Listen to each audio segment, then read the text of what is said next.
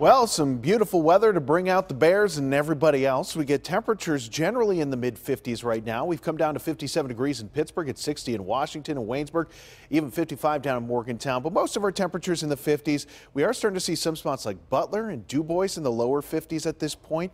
And many spots outside the city are likely going to see their temperatures dip down into the 40s. Now, at last check, we still have the mostly cloudy skies at Pittsburgh International. We have calm winds and 57 degrees. So our temperatures are coming down. The humidity's down, so at least it feels good. But over the last several days, including today, even though it was cooler, it was above average, we have spent the last 15 days in a row with temperatures above average. So we've had a very warm setup the last couple of weeks, and that's actually not going to change here. Look at this.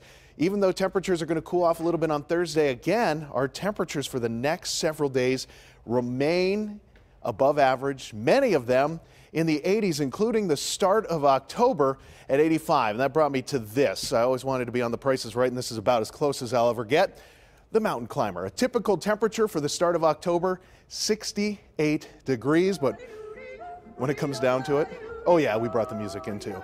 17 degrees above average. So we're looking at 85 for your high temperature on the 1st of October, Tuesday. Now for us, we have some clouds still trying to hang in here. Those are going to clear as we go through the rest of the night. High pressure very much in control, and this is going to move off to the east, allowing those temperatures to warm up. A few showers try to develop as we get into early Thursday along a front, but there's not a lot of moisture here. So late tomorrow, early Thursday, a spotty shower. High pressure takes over again on Friday, bringing some excellent weather, but warmer than average.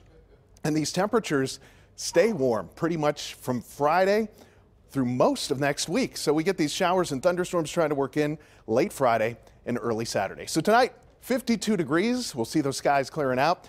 Temperatures outside of the city are likely down into the 40s. Tomorrow, 77 degrees, mostly sunny skies. Winds out of the south-southwest, 10 to 15 miles per hour. And through the day, sunshine. That's pretty much what we get from start to finish. Cool to start, warm to finish. And through the next several days, there are those warm temperatures. 77 degrees for your Wednesday, 74 on Thursday. And then it's several days in a row with temperatures in the 80s. So summer has still some fight left.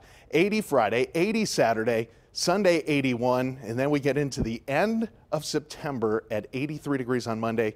We start October at 85. So several warm days. And when it comes to this warm weather, remember, you can track it with the KDKA weather app and the showers that come in between. It's free. Just search CBS Pittsburgh in your app store and Google Play.